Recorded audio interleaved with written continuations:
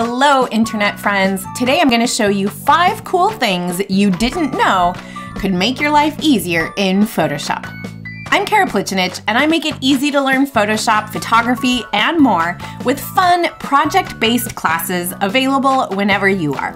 Find them all at karaplichenich.com, along with the free Creative Toolkit to jumpstart your next project.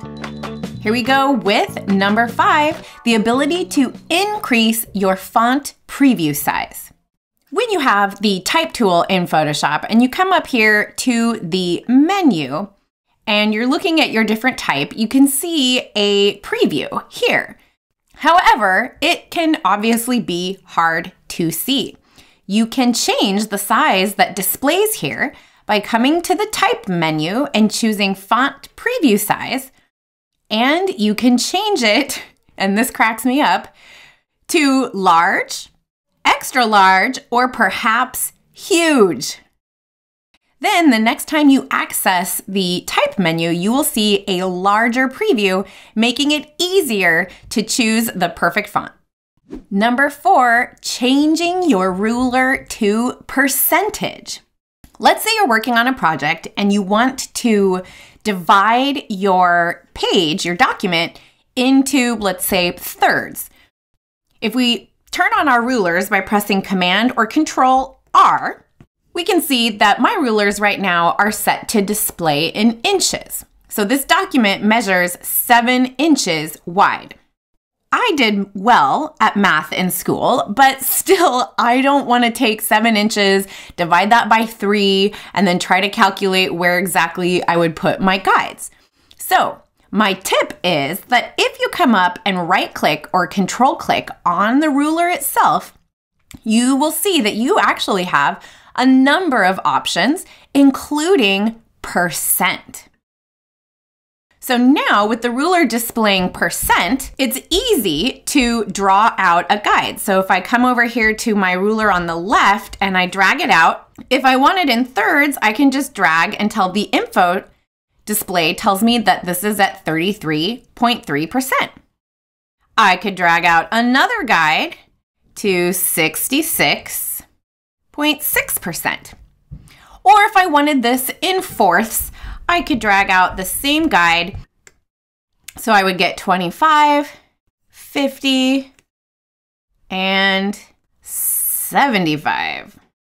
If you hold the Shift key, it will help with precise guide placement. Now that you know this, you may never go back to inches or pixels again.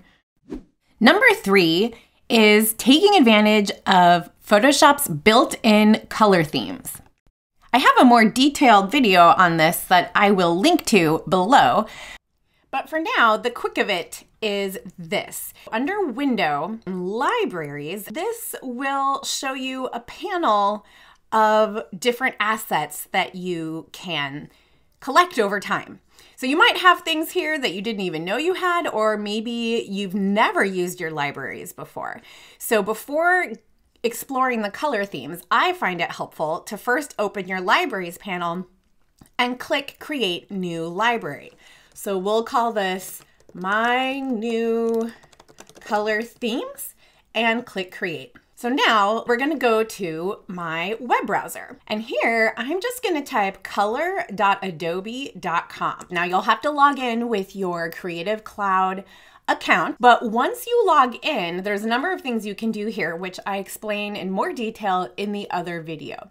But for right now, just know that you can create a lot of different color themes here, including one of my personal favorite techniques is to click Explore, and then you can actually just type in whatever you're looking for right here. So I could type in something like coffee, and when I press Enter or Return, I'm gonna get different color themes that are either created by other people, this is crowdsourced basically, or you can see that Adobe is going to pull its own stock photos and extract images, or excuse me, color themes from those stock photos. So if I decide that I like this color theme and I want to add it to my library, up here in the top right corner, we want to make sure that we've designated which library we want to add it to.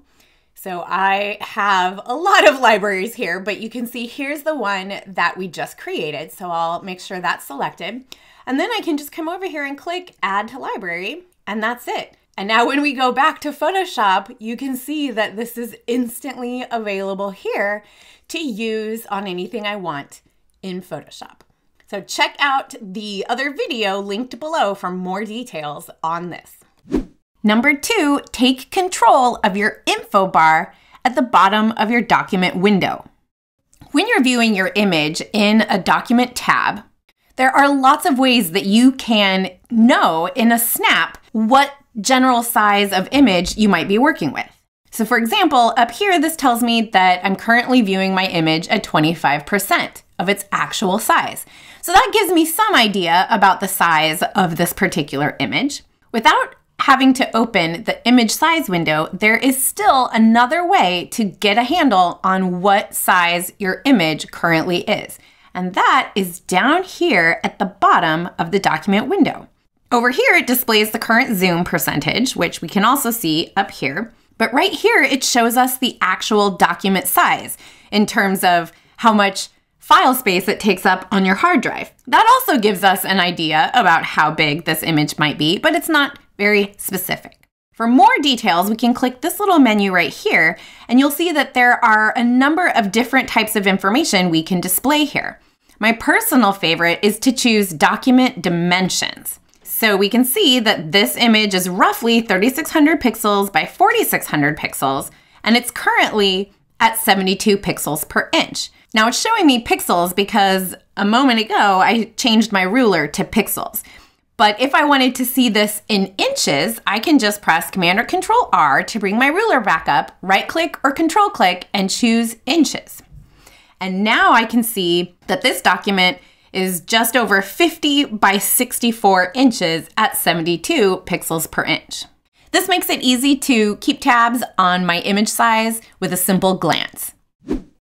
And finally, number 1, the ability to create a layer from layer effects. So for example, let's say we're working on a mock-up and this is a front view scene and I've got this cactus here. And if we look at everything else in the scene, we can see that there is a subtle cast shadow coming off to the right. Now this cactus doesn't have that. Rather than building a cast shadow completely from scratch, what we can do is create a simple drop shadow on this cactus. Of course, this creates a drop shadow, which is completely different than a cast shadow. So what we're gonna do is right click or control click on the drop shadow effect in the layers panel and choose create layer. And it's gonna give us a warning. We're gonna click OK. And I just think this is so cute. Photoshop names it with the name of the layer. So the layer was called Cactus. So this is Cactus's drop shadow.